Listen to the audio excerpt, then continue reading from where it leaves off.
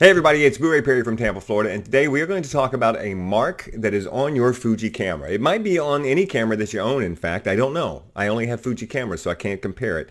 But Fuji cameras have this little mark on them, and I noticed it the other day, and I started thinking about it because I thought there's nothing that you put on a camera that isn't there for a reason. They don't just randomly throw hieroglyphics onto a camera. So what is this little mark for? And here's the mark I'm talking about. If you look at my Fuji X100V, you see that little mark right there? That little circle with a line through it? Yeah, so it's very obvious when you look at the Fuji. You can see it right there when you look at the 100V. But then even if you pick up something bigger like my XH2, it's on the side right here. See that? There it is right there. So, what is that mark?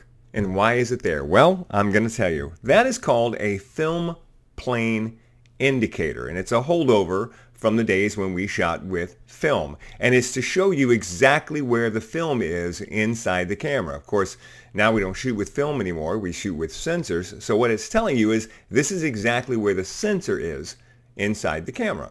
Now, why do you need to know where the sensor is inside the camera or the film? Well, there's a couple of reasons. One, let's say you're a macro photographer, which means you take pictures of things and you have to get the camera as close as possible as you can to the thing you're taking a picture of. Well, the camera's going to have a minimum focusing distance. So you know, if you look at the literature that comes with the camera, you know that this lens, if you are focused as shallow, as close as possible, it will tell you exactly how far that is. They'll say like that's, 60 inches or whatever.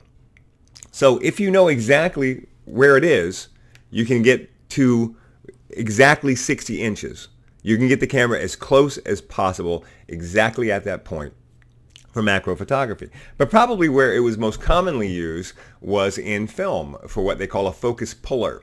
If you don't know much about film and how film works, and it still works this way to this day, somebody operating a camera on a film set, there's usually 2 or 3 people that are involved with the operation of that camera. Could be more because you're going to have grips, you're going to have people who are moving the camera, you're going to have the person who's pointing the camera, you're going to have a person who's zooming the camera, and the person who's zooming the camera or zooming the camera lens is called the focus puller.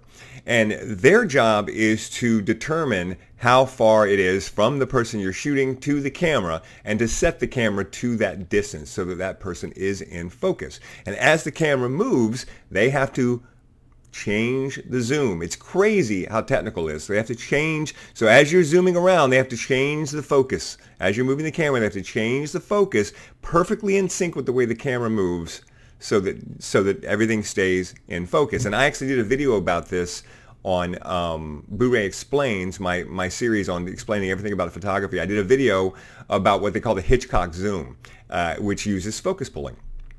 So anyway, when you're doing this, if you're pulling focus, you have to know exactly how far it is from the actor to the film plane, or in this case, the sensor plane, because you want the actor to hit their mark.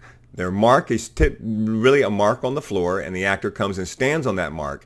And the reason they have to stand on that mark is because you have preset the camera so it is focused to exactly that point. And so they have to stand on exactly that point. And the way that you focus that camera is you take a long tape measure and you run it from that mark to the camera. But, what if you got a lens on the camera like this? Do you run it to the front of the lens or the back of the lens? Where do you do it? Well, you run it to the actual film plane. Where is the film? So having that mark on the camera enables you to tell exactly how far the mark is from the film plane so that you can set the focus to precisely where you need it to be. And that is what that little bitty dot on your camera is all about. All right, we learned something cool today. Thanks for watching.